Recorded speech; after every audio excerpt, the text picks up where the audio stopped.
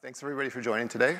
I know it's at the end of a long day, so I appreciate everybody taking the time to make it out for this one. I'm Joe Betz. I'm joined by David Eads. We are both TLs of SIG API machinery, and today we're going to be talking about squashing pod trampolines. Before I go any bit further, let's explain what that means. So a pod trampoline attack starts with a container breakout, followed by a compromise of the node that container is on, followed by an expansion of that attack out into the rest of the cluster, either by jumping to additional nodes or by escalating privileges. Sounds fun, right? So I figured I'd let my kids try it. So what I did is I took a video game my kid's been playing called Pro Gym Simulator and created a level. So the level has a container, a trampoline, and then a foam pit which represents access to the rest of your cluster. So I'm going to go ahead and just let the kids start playing that. And while they do, let's explain a little bit about what's going on with the technology. So a container breakout can be tricky, but there can be misconfigurations in container infrastructure, there can be vulnerabilities in that infrastructure, or even in the kernel that can lead to opportunities to escape. When that happens, the attacker then has access to the rest of the node. For the purposes of this talk, we're just going to assume that container breakouts can happen, and our goal is to focus on minimizing the damage that happens when a container breakout does happen. When an attacker gets out of a container, they're going to start using the resources available on the node to try and expand their attack out into the rest of your cluster. So they're going to have access to the volumes on that node, they're going to have access to the service accounts and secrets and things like that.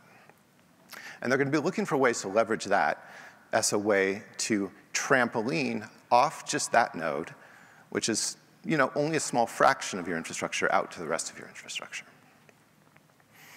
Once they do that, they now have access to everything that they could hope for, right? Like they can get to all the information on all your nodes.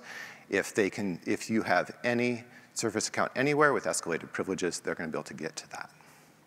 And the thing they're going to be looking for the most is the things with the broadest permissions. And one of those things is a daemon set. Typically, when you have platform extensions, you're going to have things like CNI drivers that's on every single node. It's installed as a daemon set. So no matter where an attacker's pod lands when it's scheduled into your cluster, they're guaranteed to be on a node with your daemon set. Also, things like CNI drivers need access to resources in your cluster, so they tend to have permissions, and sometimes those permissions are too broad, and that gives them an opportunity to expand their attack. So what can we do about this? Our goal as level designers is to make the most unfair level possible, right? Like, let's add walls with spikes, let's add a lava pit, let's put spikes in the lava pit. Let's do anything we can to keep that attacker from getting to that trampoline. And I'm proud to announce that after multiple years of work in both SIG API machinery and SIG auth, we finally have brought together a series of KEPs that solve this problem. This is a pretty big deal. And we're going to break down the explanation of how you can prevent these attacks into two parts. We're going to talk about trampoline writes and then trampoline reads. So for trampoline writes, the thing that we're trying to prevent is an attacker from getting access to things beyond the node they're on. Now, let's imagine we have a CNI driver. It's installed on every node, and let's assume our attacker gets onto one of those nodes and has the service account for that CNI driver. That driver typically needs to communicate to the control plane. So a reasonable way to do that would be to give that driver a service account that allows it to access some resource. I'm going to call that resource widgets. We'll assume that's a CRD. And what we're going to do is we're going to assume that that CNI driver has a one-to-one relationship between a node and a widget resource. So for every node, in this example, I think we have node 001, there would be a widget 001, so a custom resource with exactly the same name. And what we want to do is allow that node to write only to that resource. If we do that, it can't expand out into the rest of the cluster because that information is tied only to that particular node. So one of the first enhancements that helps us solve this problem is service account node claims. What this feature does is it allows us to know for sure which node a request came from. This is part of the authentication system. There is a claim in the token that gets sent up to the API server, and we can know for sure that that is what it claims to be. So what we're going to do is we're going to try and restrict the privileges of access to this widget resource when a node makes a request. We're going to do that in two parts. First, we're going to use traditional RBAC to restrict the privileges to only that widget's resource, but that still is way too broad. The attacker could modify any of the widget's resources in your cluster. And we can't restrict that further here because during the authorization phase of a request, we haven't cracked open the body of the request yet. So if you're doing a create, we don't know what the name of the thing you're creating is yet. So we're going to add a secondary authorization check that happens after we have access to the body. And this is where we're going to add our second restriction that makes sure that a node can only access the widget for that node. The way we're going to do that is we're going to use a validating admission policy. This is a configuration of our admission chain that allows us to reject requests that don't match the criteria that we want. The first thing we're going to do in that validating admission policy is configure it to match the widget's resource, because that's what we care about. So we're going to set up the criteria for that resource. We are going to also add a second condition, which says that we only care about requests that are coming from our service account, the service account we set up for our CNI driver. So we're using a cell expression for that. Now we've limited the requests that we're processing to just the ones that we care about, and we're going to create two variables using cell. The first variable is the user node name, and what this is it's accessing that node information that we already verified earlier and putting it into a variable that we can check. Now, if the node name is not present, that means that somebody is using the service account from outside of a node, and we're just going to want to reject that. So we're defaulting this to an empty string, and we're going to check that later. The second variable we're constructing is for the object's node name, and we're getting this from the requested object, which would be the widget that's being created or updated or deleted. And so we're gathering that name. In the case of a delete, we need to get the name from the old object, so you see that handled here. If the user tries to do something sneaky, like a delete collection, which would delete all the resources, then this wouldn't match, and then we would end up with an empty string. So we are deliberately handling that case, but it's a little subtle because it's not explicitly called out in the code. The last thing that we're going to do is that we're going to actually use all those variables we've built to perform two validation checks. The first is we're going to require that you have a node name, or we're going to reject the request. Because for this service account, we only want it used from a node, and we want to know what that node was. The second condition we're going to check is that node name matches the object name. This was the thing that we wanted to do to prevent the trampoline effect, right? If you can only access the information for your node and no other node, you cannot trampoline off that node. So that's it. That achieves preventing trampoline writes. And I'm going to hand it over to David to talk about reads. Thanks, Joe. So we're splitting out the reads and the writes, and it's a natural question to ask why. And it comes down to that one little phrase that Joe covered, which is in authorization, you don't have the body of the object. And specifically in admission, there is no admission on reads. And there's no admission on reads because there's no body to analyze. So you have to use a different technique to be able to secure these. So we're going to play with a theoretical example where we have a gizmo resource, and this gizmo resource has different classes, and we need to have controllers that handle individual classes. They're going to be one for handling golds and one for handling silvers. You can imagine this as, say, maybe an ingress class. We're starting here because it's not exactly the per node problem, but it lets us visualize those techniques before we start driving into mutability, right, where node names themselves can change. So how do we handle this? It's pretty obvious what we want to do. We want to be able to say, I want to list across namespaces, and I want to be able to do that with a field selector that says the class is gold, right? The problem that you have is prior to 132, only built-in types could have field selectors.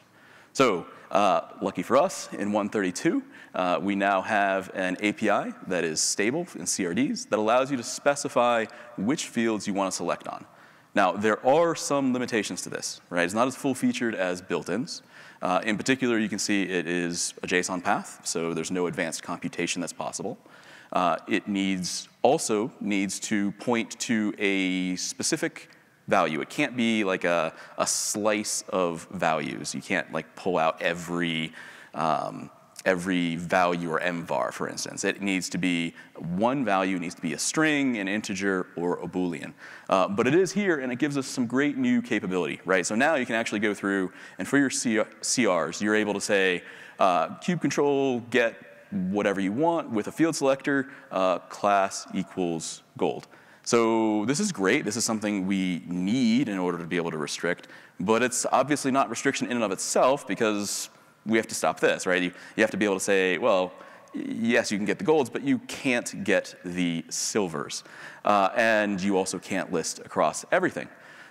So how do we do this? In mutating requests, we used admission, but as we noted here, read requests have no concept of it. There's no body to consider. So we're going to step through an example of doing this from kube control down all the way into the API server for how we use it. And I've got field and label selectors here just because both of them are pretty similar and you can restrict on both now. So going from this kube control statement, you can see here, this is what it looks like on the URL line. These are actually query parameters. And from there, on the server side, they get pulled down into an intermediate object called list options. If you guys are familiar with writing controllers, list options are those things that you set for maybe feeding a specific namespace or a particular label set that you want to select on. There's a very similar spot in the QAPI server that does something very similar and pulls it out into something called request info that gets attached to a request and funneled through the handling chain. There's a lot of standard information in there. It's basically everything that we can get without opening the body.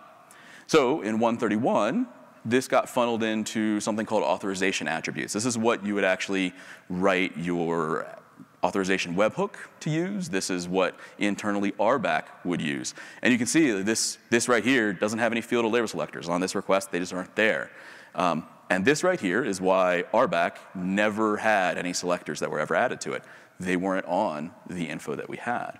So in 132, this is now available on authorization attributes, right? You can actually see the field and label selectors. RBAC still doesn't have it, but it exists and is sent out to authorization webhooks today.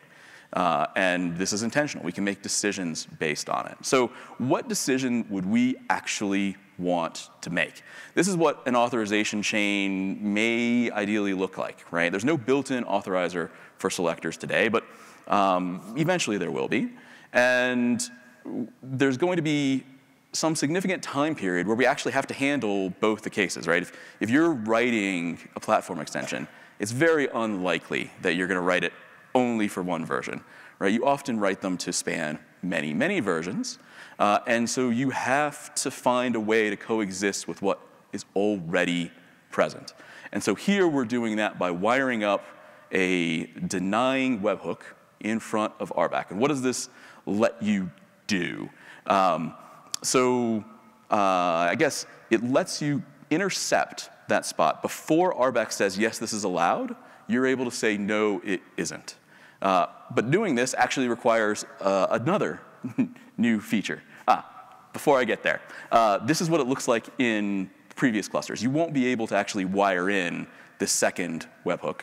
And so for your migrating clusters, you actually still need to create the RBAC role. It's an over provision you know that you aren't going to want it long term, but you have to be able to get from where you are now to where you need to go, and breaking your existing consumers just isn't a great option. Actually, this is exactly the same thing we did with the in-tree node authorizer.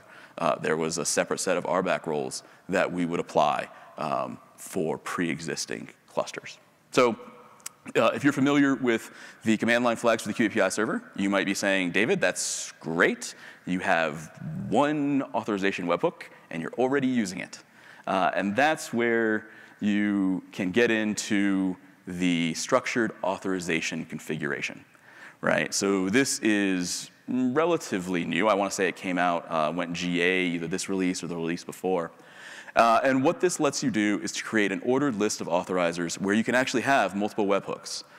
But it also lets you target them, right? So this needs to run before RBAC, so it's going to be ordered before it in the list. But you don't want the blast radius off of it to be excessively broad. So I've highlighted here the key pieces where I only want to do it for certain requests. I only want to do it for requests for gizmos. And I only want to do it for a particular user. And that ensures if something goes wrong with your webhook or you have performance problems with your webhook, you don't bring down the rest of your cluster. So I guess one other note here, you have full access to everything. These are cell expressions, and you have full access to everything in a subject access review. And if you don't know ahead of time what that is, if you're using this, you will, because you had to write the webhook. So that example was mostly contrived, right? Are you going to write a special webhook authorizer for random extension? Probably not, right? You're just going to put that on some infrastructure set of nodes and just forget you ever had it. But I think that example is instrumental in describing what it is we're doing. And here's a look at what if we had this as nodes. And you remember what Joe was talking about? He had those node claims. And so here's where we get into something dynamic, where it's actually valuable to say, okay, I have this particular thing. I run my CNI on all sorts of clusters. I want to be able to restrict it everywhere. I will take the time to write this webhook and say the node name claim has to match the node name in the spec here, so before I can take any mutations. So you might be asking yourself, well, that's great. How was the kubelet ever safe, though? And I'm not going to go deep into this, but basically it comes down to the kubelet is inside the house. And because of this, we were able to build an authorizer that actually dynamically generates a graph and does a post restriction. But there's one detail that we actually finally did close in 132. And that detail is the read permission on all pods. For those of you who are thinking about pods, it's like that very first request I indicated, where yes, every kubelet, if it's a good kubelet, lists only the pods for its particular spec node name. But if you were an evil kubelet, you could actually list for everything. What we did in 132 was we actually used those new fields to be able to restrict kubelets so that they can only request the pods on their node. And so, it's going to be one happy piece.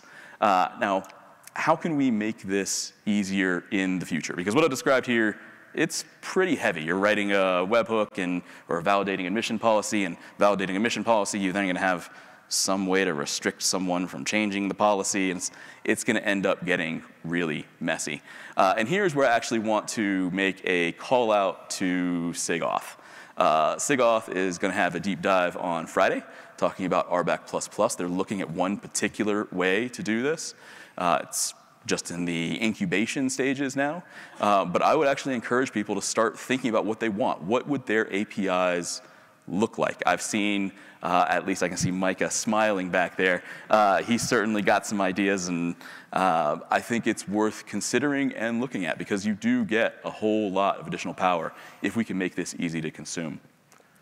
Another thing that we can do that we've been thinking about is, what if we make the API server honor field and label selectors on every verb? This one seems a little strange when you first say it. Like, what would a field selector on a create even mean? But thinking about it, it would conceptually mean that the final final serialized content actually met that criteria. So be very deep and late down in the storage flow to be able to say, yes, this was valid.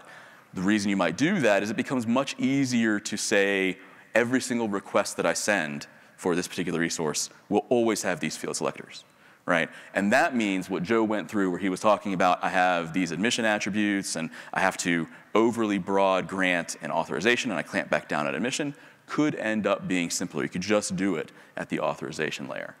And that's another thing that we need to do in order for us to be able to have guarantees about the security.